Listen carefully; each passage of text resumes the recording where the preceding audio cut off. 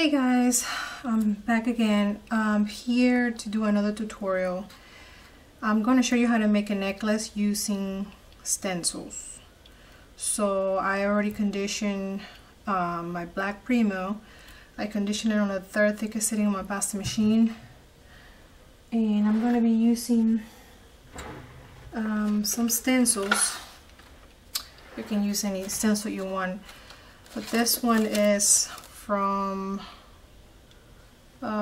Folk Art, and they got different ones. They got the circle ones, they got different shapes, triangle. I'm going to be using, let's see, I'm going to be using this one right here.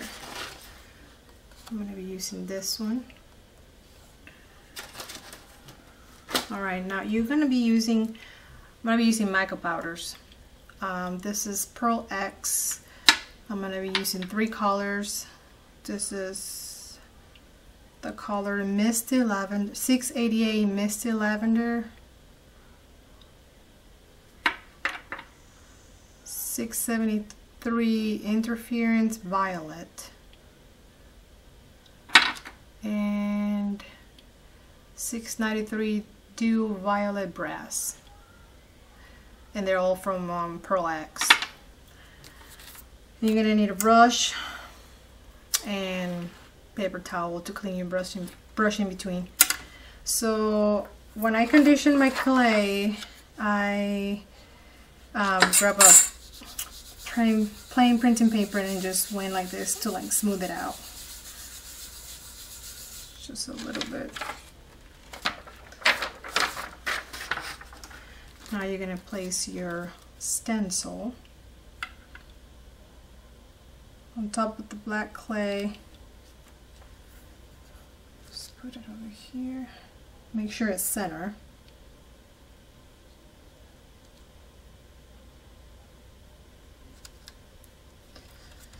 And make sure it's stuck on the clay pretty good.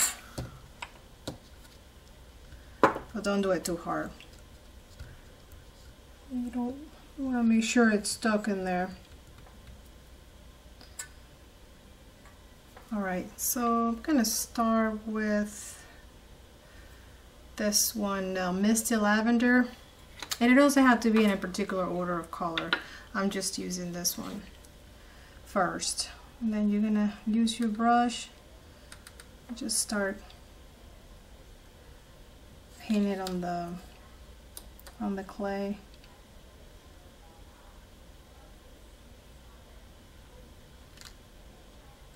And you also can use, for this technique, you can use paints.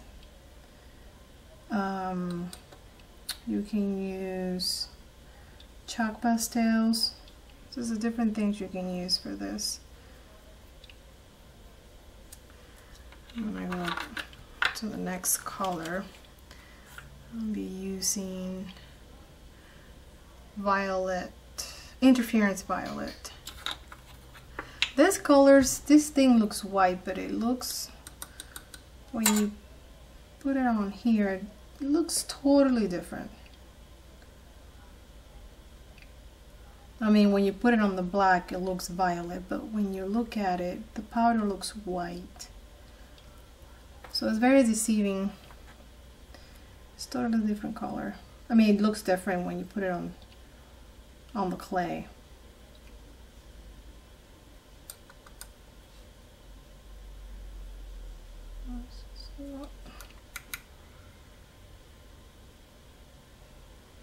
Okay, make sure you close your lid because you don't want to spill stuff all over the place. I'm going to use the other one. This is the Dew Violet Brass. This one has a little bit like a copper color, or like a brass color. And it looks different when you put it on the clay too.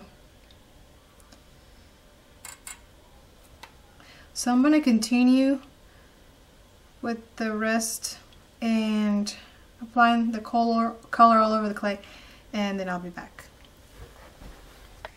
Alright, so I'm done placing all the mica powders on the stencil, on the clay. I'm going to lift this up very carefully.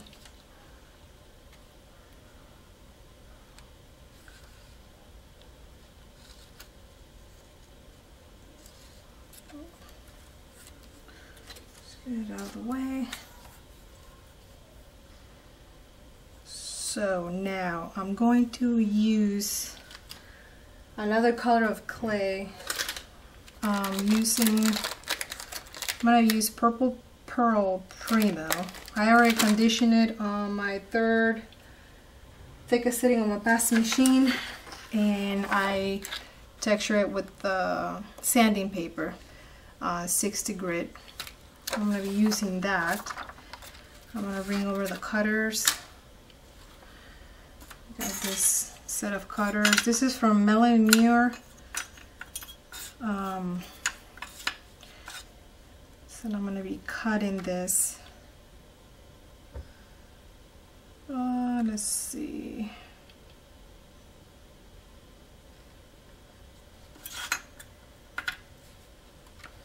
Let's find.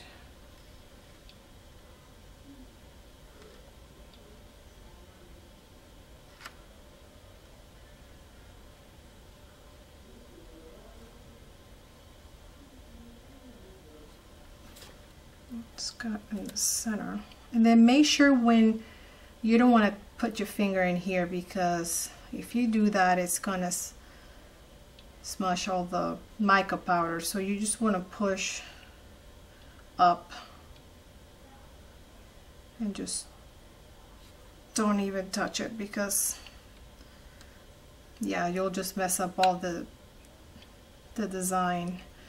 I'm gonna cut another one, two.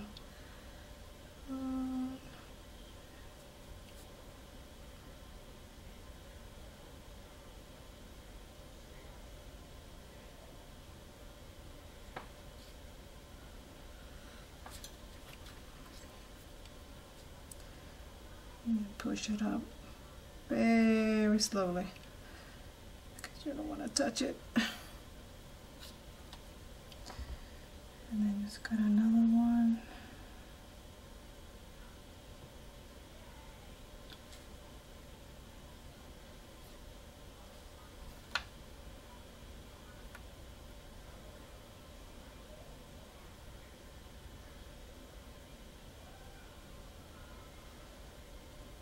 Okay, now you're going to cut.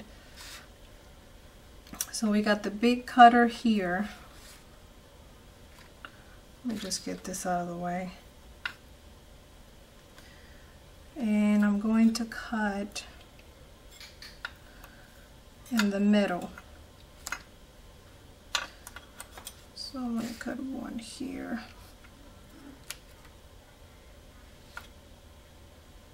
Because this one's going to be in the middle.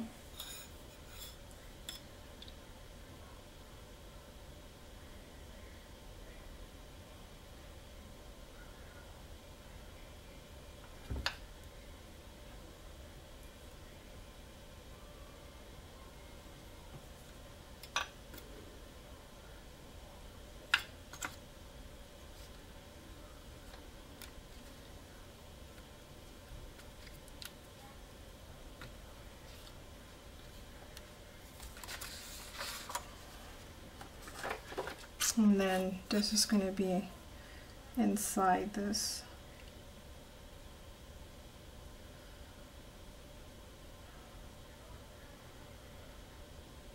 This is a very tricky part, because I don't really want to touch it, but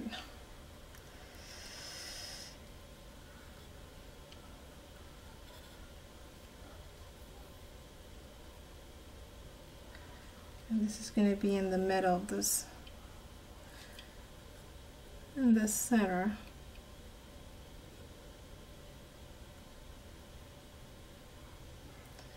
And then it's going to be do the same for the other ones. Just this one.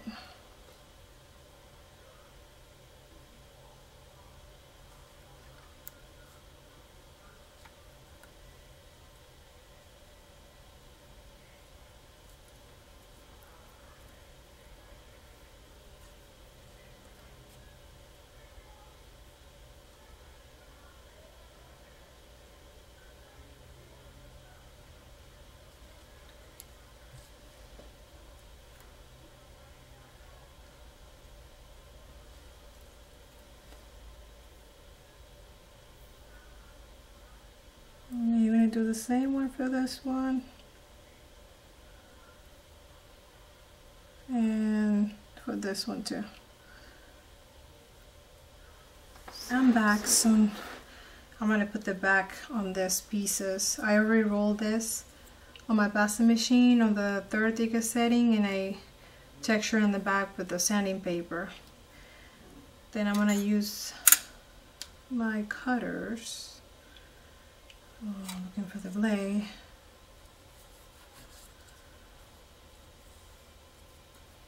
Oops, this is so...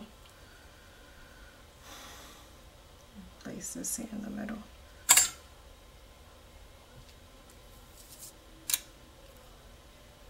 And then use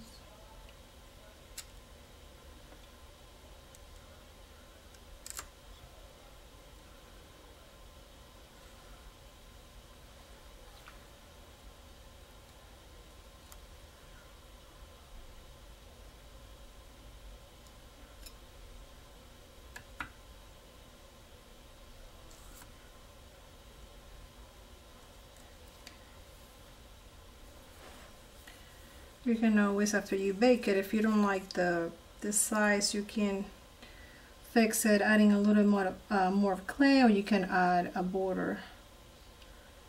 You can also smooth it a little bit with your fingers, but you don't want to touch it too much, because once you put it on, you bake it, you don't want it to be, if you move it too much and then when it bakes like if it's not straight. So you don't want to touch it too much. Okay, I'm gonna bring this one.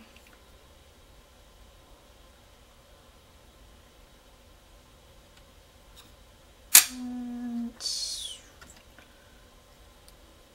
do the same thing I did.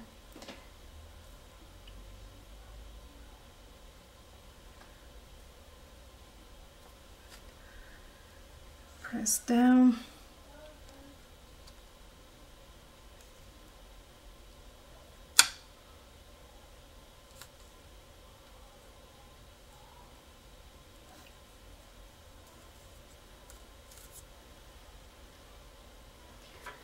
I'm gonna bake this for about an hour. Premo recommendation, temperature which is 275. And I cut an extra piece to put on the side, so I'm not sure if I'm gonna add it or not. I was thinking about using this. And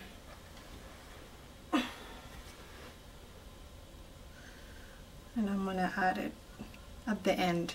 So I will see you back after I bake this. Alright, I'm back. So all the pieces are baked.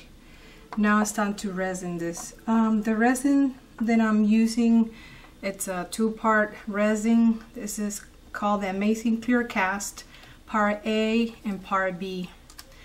I got this at my local Michael's, but I'm sure there's other kinds of resin you can buy. And you gotta mix A and B equal amounts, and then you gotta mix it for like 2 to 3 minutes until you see no swirls. And you make sure you scrape the bottom and the sides. So now I'm gonna pour this. It actually takes like 18 to 24 hours to cure completely. Now I'm gonna start pouring this a little bit. Not too much. And then with the skewer, just move it around.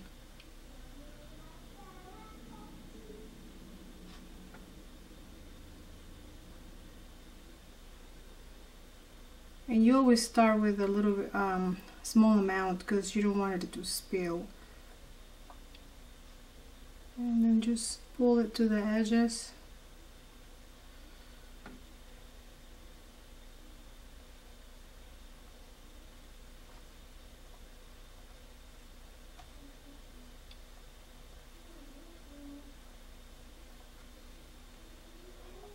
And you want to add a little bit more.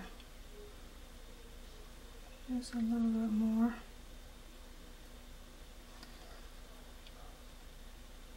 And you can also use 1 part resin. You only need a UV light. I use it on my other tutorials, and that one just takes like 20 minutes to cure. And some people, when I started doing polymer clay, I used this 2-part resin. I mean, it takes longer, but if you're doing a lot of pieces, this is better because you have more resin to work with, and you can cure more. You do more like pieces. The other one, it's a little bit expensive, but you can cure it faster the same day. This takes like maybe 24 hours. So just keep moving it around. And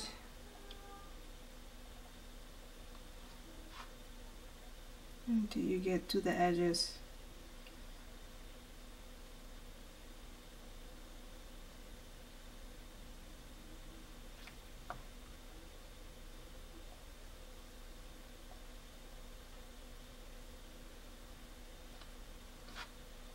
And this.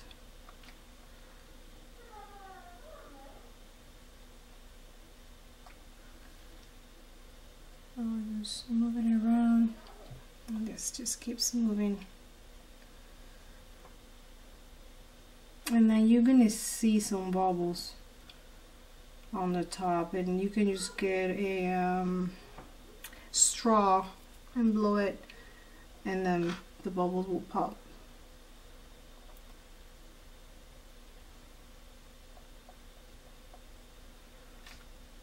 Just get the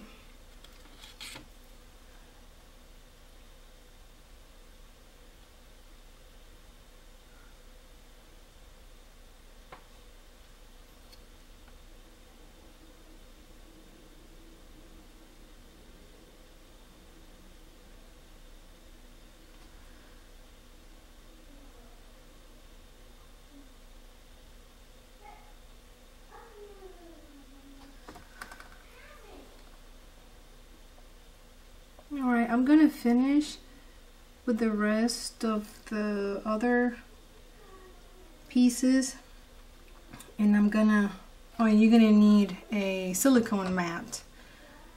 I got this a long time ago. I think it was Amazon. I don't remember. Definitely gonna need one of these big ones so you can put them all. And if they spilled,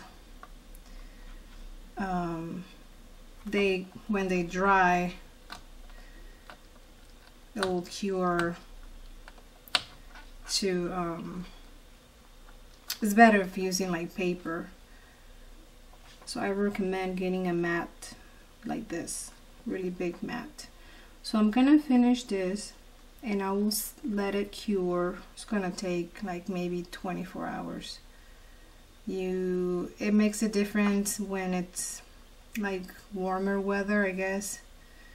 If you have the sun, you can leave it outside, but I recommend it covering it because you don't want the wind blowing, and then it's gonna get all dirty with dust. Or you can put it by the window too.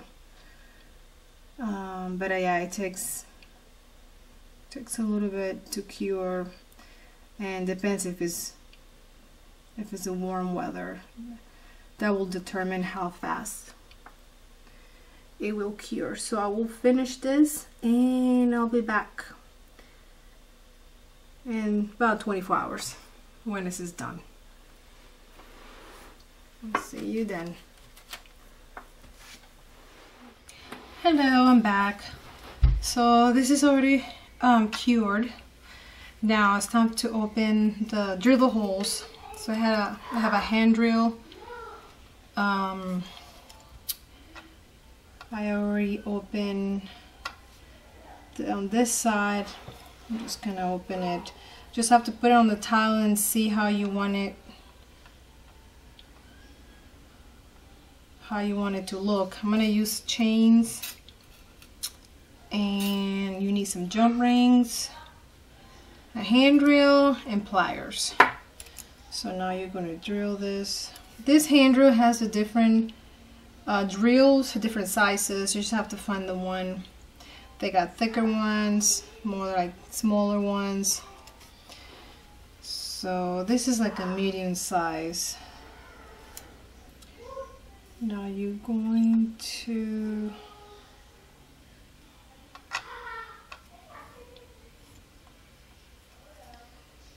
let's drill about right here because it's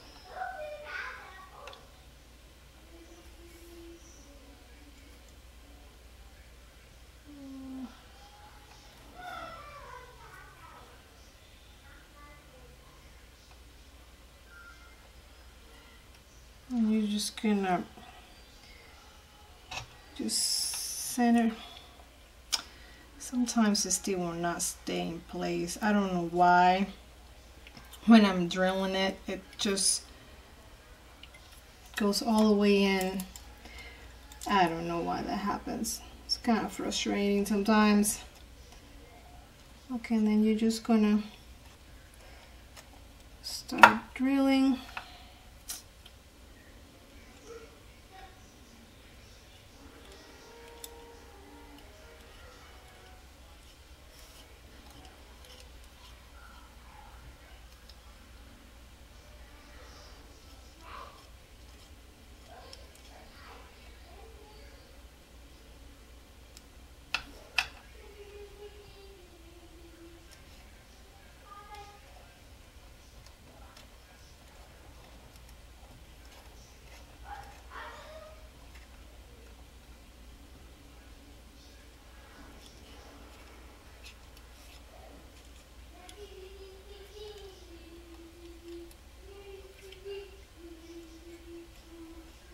And then you're just gonna make sure you have your fingers, and we'll just drill through.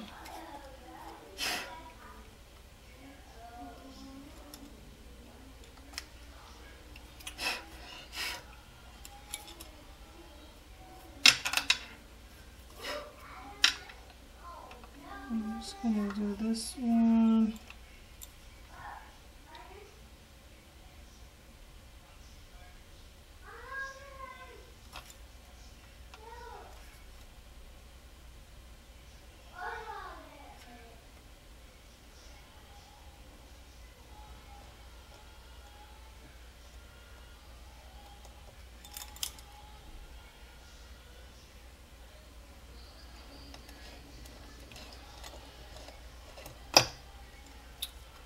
So very slippery. Okay, I'm gonna continue drilling this and I'll be back in a minute. Okay, so I'm done drilling the holes. Now we're gonna place the jump rings. You're gonna need a plier and jump rings. These ones are big. You need big ones depending on the thickness, and this is pretty thick. So, and then you need chains. You can use any type of cord you want, but I'm gonna use chains today. Now you're gonna grab your pliers and then put this through the hole.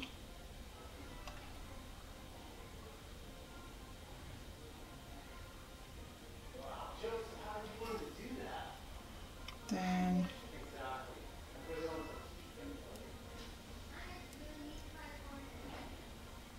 you're gonna close it.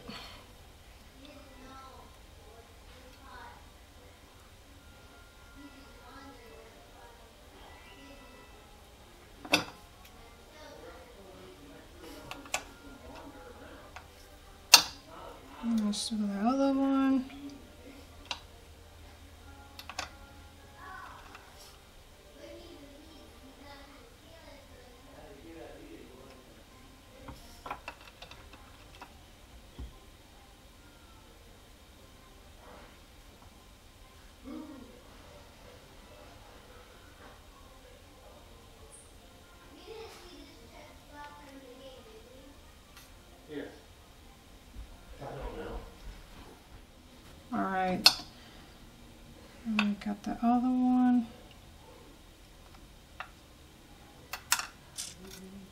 I got 2 more.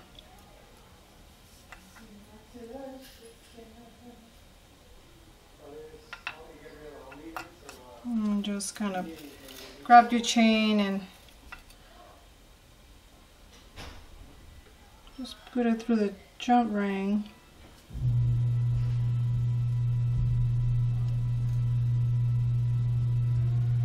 Oops, can't get it in there.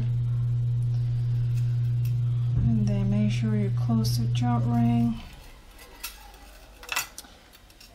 And now we're just gonna do this other side.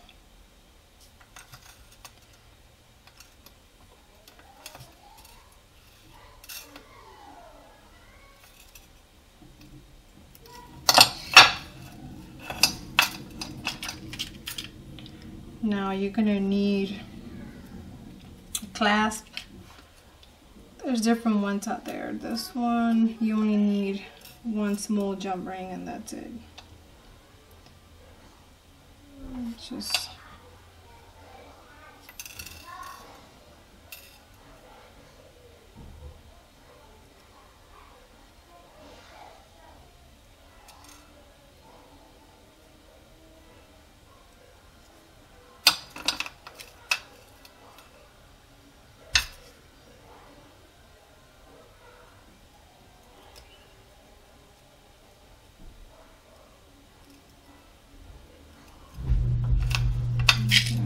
other side.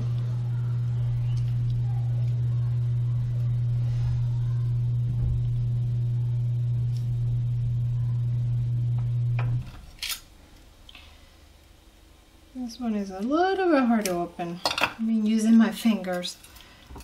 Sometimes it's better if you use the pliers because that's gonna hurt your finger. And just close this.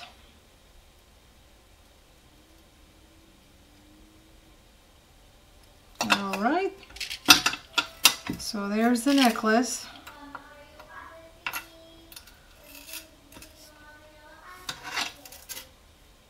And make sure you, the jump ring, this shows on the back. Make sure they're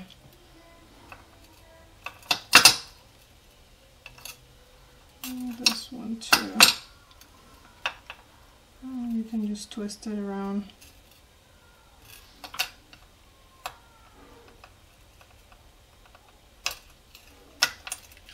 Alright, there you have it. So that's it. I hope you like this tutorial. Please subscribe. If you have any questions, write it on the comments below, and I will do my best to answer them. And just please subscribe so I can do more tutorials. And well, I'll see you in the next tutorial. Thanks for watching.